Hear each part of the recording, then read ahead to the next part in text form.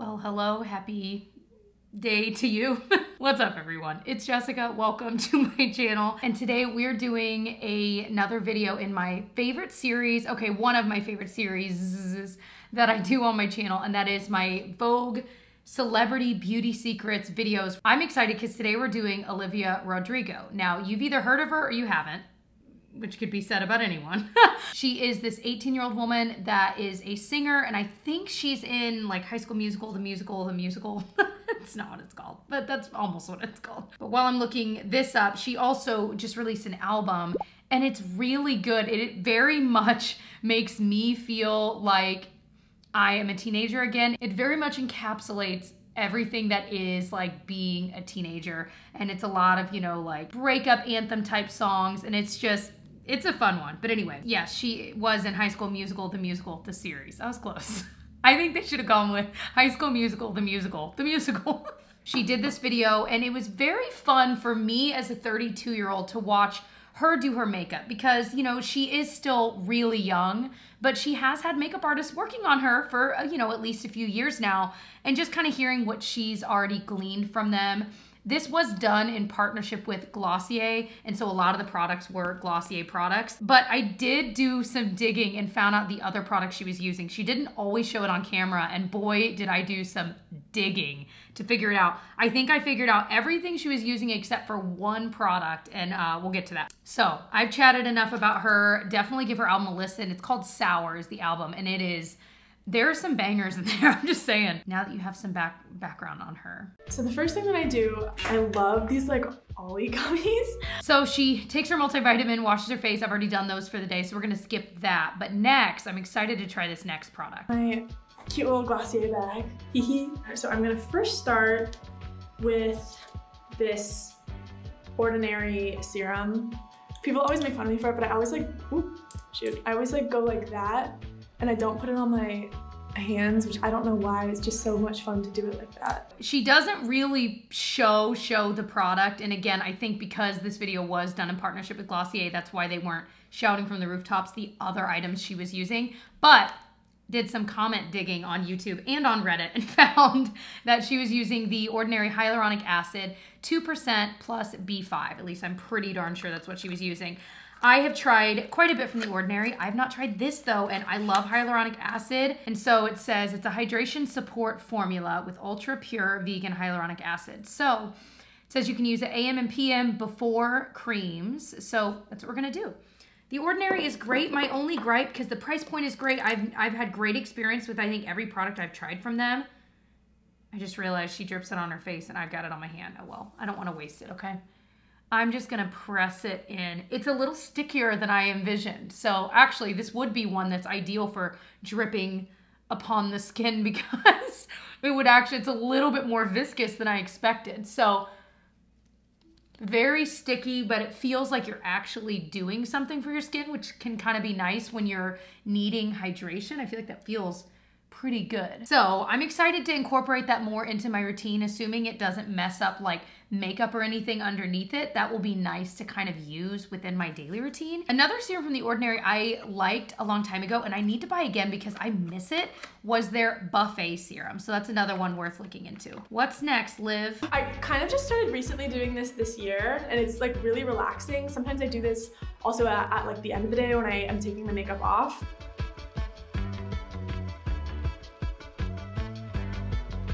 So this is one I have, it's from e.l.f. It was sent to me a while ago, and honestly, I've never used it. So, do you just do it once on each side? All right, I don't know what I'm doing, guys. I think that's something that if I want to get serious about that, I will like do my own research and actually get into, but I feel like I've heard good things about gua sha, so maybe I will do a little more digging and try it out some more. Doing your makeup or you're doing your skincare, you're taking a shower and taking care of your hair or whatever, you're not on your phone and you're like by yourself and you can kind of really recharge. That's really important to me. I have the most peely lips for some reason. Like my lips aren't like chapped, but they'll just peel all the time. And so lip scrubs really help. All right, so here she was using the Bite Beauty, I'm assuming their weekly lip scrub. And I've actually never tried this, or if I did, it was years and years ago, but I really don't think that I have. and it's bigger than I thought it would be. I don't know. I feel like most of the lip scrubs I own are smaller, but what's cool is that, oh my gosh, this smells better than I thought. It smells more vanilla-y than I thought, which I am here for, but it does come with this little spatula, which she was using there, so we're gonna give it a go. And it's also more like liquidy than I thought. I feel like a lot of lip scrubs I've tried are like kind of pressed in there. They're not quite as liquidy. That's not the right word, but I think you know what I mean. It's always weird. It's weird watching someone use a lip scrub. Can I get an amen? Some accidentally got in my mouth. That is delicious. She was not wrong. That was very pleasant. Like, that was a very pleasant lip scrub to use. So it's a little pricier. There's one from Milani I like.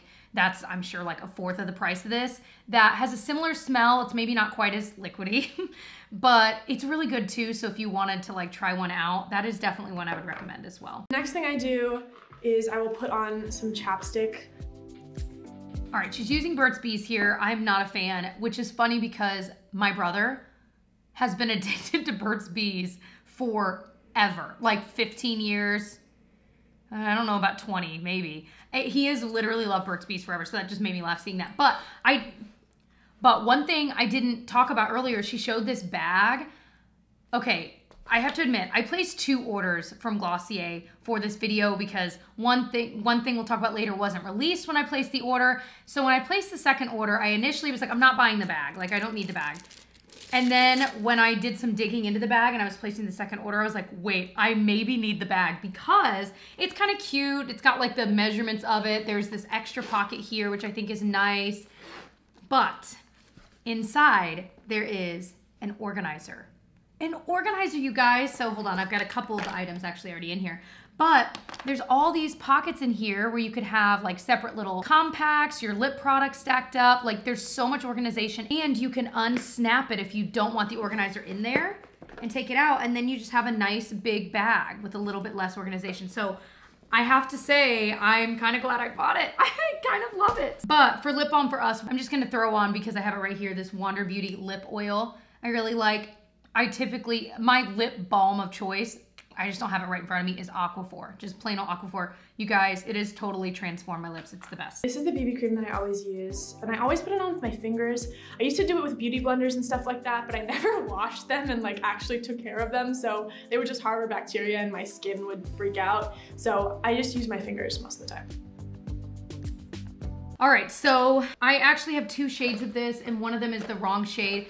Here's my thing. I remember trying one of these in the past, and I don't really remember my feelings, but I remember it was way too light for me. And so I went a little darker thinking maybe these run light, and no, they do not. So I don't know what the deal was a few years ago. So I have sand and cream is definitely closer to my skin tone. And with tinted moisturizers, one thing I've realized is I'd rather it be a little bit darker than a little bit lighter. There's something about when something's a little too light for you that for me, it will ruin the entire product experience for me. So I'd rather aim a little bit darker. So this is gonna have to do because I'm not placing a 3rd order.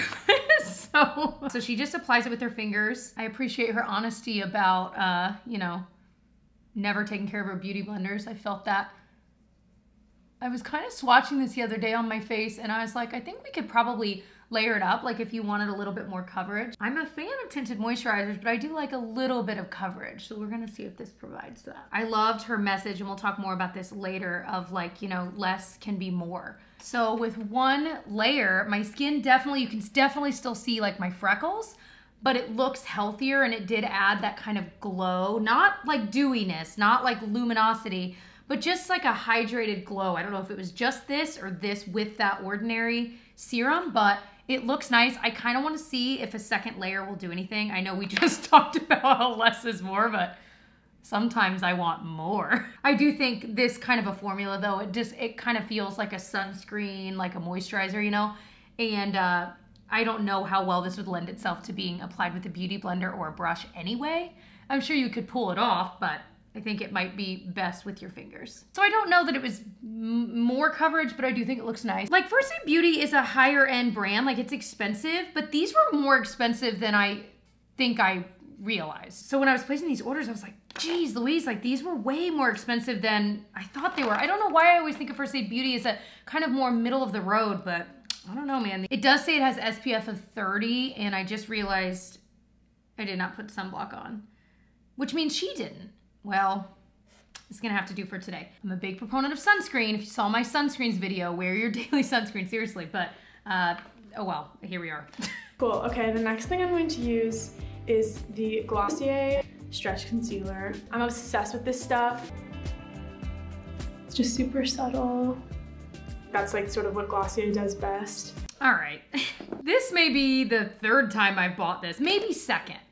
But it's one of those concealers that gets so much hype, and every time I try it, I'm like, I don't get it. But my tastes change with every passing year. Maybe I will like it this year. I went with G10 just because I wanted something a little bit deeper, because again, I think every time I've tried this, I've gone a little too light, and it just didn't help. Like it was just too light, it looked weird. So I've got a little bit on my finger. We're just gonna put it in the same area. Of course, she's 18, I'm 32, which means I need a moment of silence for me to reckon with the fact that I am 14 years older than her. I think it's only weird to me because I feel like an 18-year-old in my mind. I've said this in a past video, but I still fully believe it, that sometimes, no, like all the time, like if something's going wrong in a situation, I look around and look for an adult in the room, because even though I'm 32, I still look for a more adultier adult in the room. So with and without, not a huge difference. It does look better though. You know what, let me just put a like second layer on. I will say this, I'm starting to understand better why a product like this does have hype, because it really doesn't look crepey, but this is not something you're gonna apply with like a brush or a beauty blender and it's gonna look right. Like this is a use your fingers kind of a product, and you have to know what to expect, and I am kind of liking it more than I used to.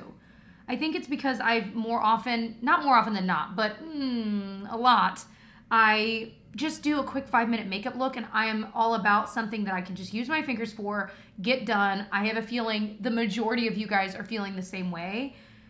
And this is definitely a product that does that, but you can't expect that it's not gonna have the kind of coverage that like real concealers have, because I don't feel like this is a real concealer. I'm sorry, Glossier, but I am enjoying you. Surprised at how much I'm liking it. And maybe it's because the shade match is way better for me. So if you're near my skin tone, G10 worked really well. So the next thing I'm gonna do is bronzer. I really like using bronzer to kind of make you look tan and sun-kissed. This was the product I cannot figure out what she was using. It looked like it was a square packaging when she kind of flashed it by, and I was like, maybe it's like a Physicians Formula one, like in the thick cardboard packaging, but I really could not tell. It could be Tarte Park Avenue Princess, like that looks similar. So I'm just gonna use a bronzer that I have. I'm just grabbing the Milani Silky Matte Bronzer. I have it in Sunlight, which is like their lightest one. Feels a little bold and brazen to throw this on top of this with no powder at all. In fact, as I'm saying this out loud, I don't think she uses a single powder. Again, she's got like perfect skin, you know what I mean? Like she doesn't need any of this. This really is a nice bronzer. I haven't given it a lot of love lately, but it is one of the nicer ones at the drugstore for sure. Always had this little birthmark. People are always like, oh, I'm gonna cover up that little thing, and I'm like, no, leave it. I just really like it. Let's talk about that. So when I was younger, like I have a birthmark on my eye. It's a mole, and it's always been there. I get it checked out by a dermatologist and my eye doctor every year. It's all good, but it's one of those things that I was so embarrassed of as a kid. And even like in my teenage years and like early 20s, and it's only been until recently that I'm like, you know what, Jessica, that makes you unique. That's a part of you, and you know, it's not causing any problems so far, knock on wood. But it's just kind of funny because I feel like this crop of teenagers growing up, I guess I can't speak for all of them, but I do feel like there's this trend towards really appreciating who you are individually, and like little things like a birthmark on your face that she's only 18 and she's already like, no, please leave it, I like it. And I feel like me at 18 would have been like, yep, cover it up. Like I was so self-conscious. So I just think that's so cool to hear. Blush next. I'm just gonna do like a little. I used to never wear blush when I was younger. I was like, blush, why would I want to make my face red? I'm like trying to take the redness out of my face. And now it's my favorite thing, and I wear so much blush. Did some digging on this one. She was using a Pacifica blush, and I don't know the exact shade. This one looked the closest. So it's the Pacifica Blushes Coconut and Rose Infused Cheek Color. It says it's universally flattering, and this is in the shade Camellia. It's really pretty, really tiny little packaging, but it's been a while since I've tried anything from Pacifica, I feel like. I'm just gonna use this Eco Tools brush. Ooh, it does kind of have this like sheen to it. It's not like glitter at all, but it's like kind of this luminous, oh my gosh. Isn't that pretty? For a powder blush, I feel like it's looking like a cream blush. I'm always excited when I'm like, ooh, I'm on the verge of falling in love, baby. Jessica, slow down, it's the first date. Next thing I do is highlighter.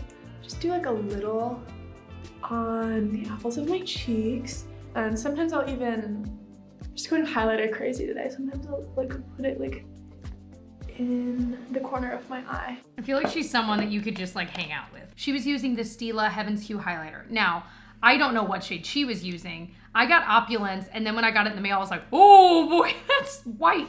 So we're gonna try it. It looks like it's gonna have a really, like, and we're already looking glowy, so this may have been a mistake. If I like the formula though, I might consider, you know, trying another one of the shades, but we're gonna see. But I am a little nervous. It doesn't look bad though. It just really adds, it's just gonna be obvious. Do you know what I mean? Like I feel like if I got something closer to my skin tone, and I do think there's a color closer to my skin tone, that might look a little better. This highlighter is gonna be a little more obvious. All right, I don't hate it. It's a very, very soft, thin highlighter. So if you're into that, you don't want something thick and like powdery, this is not powdery at all. Next, we're gonna fill in my brows. Oh my gosh, when I was younger, when I was like 14 or so, I was obsessed with doing makeup, and I would do the craziest makeup. I would do like contour where it was just lines, lines, lines, winged eyeliner that went like crazy in this direction, had like thick brows and like overlined lips. So bad. I'm so glad that my mom like didn't let me go out anywhere looking like that, but that was me like doing my expression and doing what I loved, I guess. But I definitely have toned it down a lot since then. That's been a part of growing up, and you know, I'm still gaining confidence in how I look, and probably still will be for, you know, a very long time. All right, so she uses 2 brow products. The first thing she uses is this Anastasia Perfect Brow Pencil. So I don't think I've tried this. I've tried like their, you know, their Brow Wiz, which is like their thin brow pencil. I've tried their one that's like a little bit thicker, but it's still like automatic. This one is one that you sharpen. It's a wooden pencil, and I don't think I've tried it. Now, she has naturally fuller and dark brows, so she doesn't really seem to put on a lot. I got mine, yeah, that should be good. I got mine in medium brown, so we'll just kind of, she seems to just kind of focus on the outer portion of her brows, not so much on the inner. I feel like this is nice for you if you can press hard and like really get it dark, but this is kind of easy to kind of quickly run through, and it never is too much if you're not pressing super hard, which is nice because sometimes if you're used to like pomades or like retractable ones, it can be easy to go overboard fast and it's hard to fix. Whereas with something like this, it's pretty forgiving. I'm digging that. Okay, Olivia, you are steering me right today. The Glossier Boy Brow, which is the most iconic Glossier product in my opinion. I love this stuff. I think I tried the Boy Brow years ago and I wasn't a fan, but again, so much has changed in what I like, and my brows have filled in a little bit more, and there's so much. So I got the clear and the colored. I have been such a fan lately of the Benefit Gimme Brow, which is the same idea. Really small spoolie, it's got color on it. And I've been loving it, so I'm kind of excited to try this one again. I'm gonna do the clear just to stay true to what she did, but I will try the colored one soon and let you know how I like it. If you have like longer brow hairs, you know when you like change your shirt or whatever, your brows look crazy like once. So I'm hoping this will hold them in place well enough that if I'm changing, my brows don't look like, I don't know, like Animal from the Muppets. So that was nice. They don't feel crunchy, so if you're not a fan of the crunchy feel, you might like this. If you do like a crunchy, not gonna move brow gel, the Anastasia Clear Brow Gel, I love that stuff. Your brows do not move, but it doesn't flake. It is perfect. But this is a little more like flexible, you know what I mean? Ooh, I'm looking real hydrated. I'm gonna use the Glossier Pro Tip liquid eyeliner. I love doing liquid eyeliner, it's my favorite. I I love elongating my eyes. I'm very nervous because sometimes it really works and sometimes it really doesn't. So if I have a bad eyeliner day today, just bear with me. I'll take it off and do it again. I usually start by doing the wing first and then everything else that comes after. So I've never used this. Yeah, it's definitely a brush tip and it's like black, but it's like lighter. But again, if Glossier's whole thing is a little more low-key, then it kind of makes sense that this would be black, but not like the blackest black you've ever seen, which I'm cool with. I have plenty of super black liners, you know? I am here for this trend of no eyeshadow and just like a wing. I'm kind of loving it. I did it the other day and I was like, dang, like it's so easy, but it can look so put together and chic and easy. I already said that, but like most importantly, easy. So I am here for like no eyeshadow a lot of days. It's just kind of nice. Or like one single shadow. So, like I said, if you're looking for the blackest eyeliner, this is not even gonna come close. But it's definitely dark and it was really easy to get on there. It doesn't seem to bleed out or anything like that. And it was pretty easy to be precise with. So that I appreciated. I'm gonna apply some mascara. So here she's using the Milk Kush mascara. I've tried it and didn't like it, so I didn't want to buy it again just for the sake of this because I was like, I already know I don't. It's not like the worst mascara, I just didn't love it. So let me grab a mascara that I already have going. And she also curled her lashes. And I'm gonna use the Revlon So Fierce Big Bad Lash. This one's newer to me, but tried it in a recent video and I was so impressed. So I figure, keep rocking and rolling with it. I feel like me doing my own makeup, I spend a couple minutes on my mascara. I'll do a couple coats, I'll brush through them, but I feel like a lot of times when I see celebrities do theirs, they just do the lightest like dusting of mascara. And I feel like I could be better about that, about like, you know, if it's already volumizing enough, just like let it be. The next thing I'm gonna do is lips, and I'm going to use this Glossier Ultra Lip. So the Ultra Lip has hyaluronic acid in it. I love how it's buildable. Like I love the natural color of my lips. This just sort of accentuates that. It doesn't try to like cover it up or put a new color on top of it. It just emphasizes what you got. The shade is Ember. So I placed that second order because this Ultra Lip product wasn't released until like a couple days ago. And so at least when I'm filming this. So I placed an order and got just this one shade in Ember that she was using because it looks so beautiful and mauve-y. I should have at least bought a second shade and I'm kind of mad at myself. I mean, I could, but Jessica, you are not placing a third Glossier order this month. This shade, I was kind of swatching it earlier. I'm like, I think it's gonna be a little deep for what I typically go for.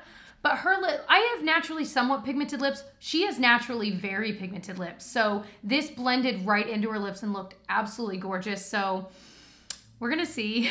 I wanna go lighter on it. So instead of swiping it, I'm just kind of patting it on. See, that looks nice. I feel like that looks really put together. But like in a swatch, it definitely is like super hydrating, but it can get a lot deeper and that's not really what I want. But it definitely feels balmy and like comfy. I'd be interested to try another color maybe in the future, but this is kind of unique and I don't know that I really have a lip color that looks quite like this, you know? Next thing that I do is like my hair. My hair's like a little curly right now. So I do it like from far away though, because it gets white. Okay, there you go. Just like rub it in. So she's using the dry shampoo from I forgot the name of it, Living Proof Perfect Hair Day. That's actually one of my favorites. The only thing is it definitely gives a white cast as you see in this. And I don't love the smell, but it works. Like it will make your hair feel clean. So I'm a big fan of it. It's pretty expensive. I always wait till I can get it on sale. I'm not gonna put it in today because I don't really need dry shampoo. I just cleaned my hair today. But I do want to use this next product. Something that I really love also, hair oil. Put a little bit on my fingertips. Figured out what she was using. It's this Kerastase elixir for the hair. I got this smaller one. She had like a big bottle because it was expensive. And I was like, I don't even know if I'm going to like it. So I wanted to be sure. So we're just going to get a little bit. Not noticing a huge, I'm nervous because my hair can get. The one thing about doing it this way that's nice is I have like a spray I really like that's kind of like this, I don't want to say glittery, but like kind of glittery, but it's like this oil. I only put it on the ends of my hair because that is like all I can do. If I put it any higher, my hair will be so greasy.